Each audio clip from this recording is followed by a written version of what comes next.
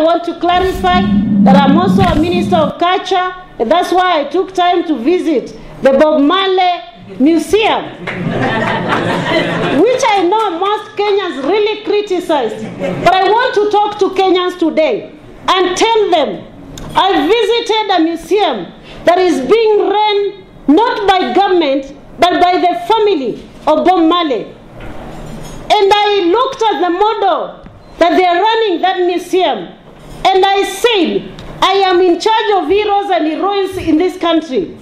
And I need to start small museums to tell the story of our heroines and heroes who participated and sacrificed their lives for this country. Today, Bob Marley Museum is supporting the entire family. And I can tell you for free, they are living in London and in America because they have support base that is coming from a story that is being told in this country.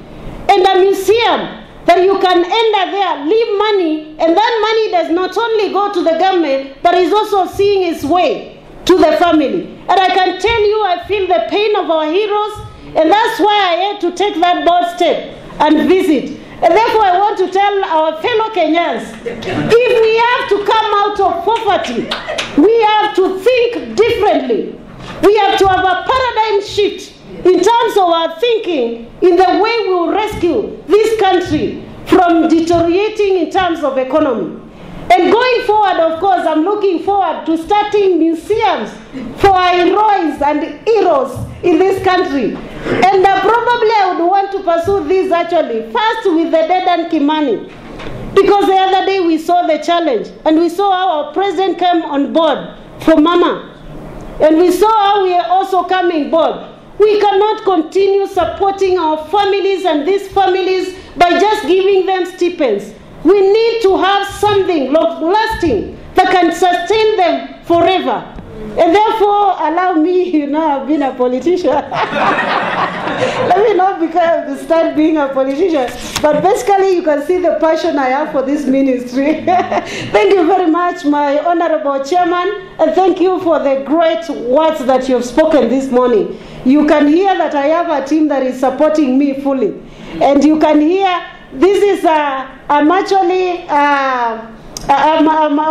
working with 3 teams, of course. This parliamentary committee on tourism and wildlife.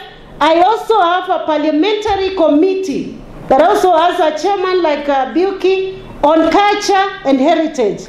And I have a Senate committee on tourism and culture. And I have a Senate committee with chairman of culture and heritage. And who else can do better when they are supported by 4 chairmans, 2 parliamentary committee, 2 chairmans from Senate, and this is going to go far. And I can promise you that this is one ministry that is going to transform the economy of this country.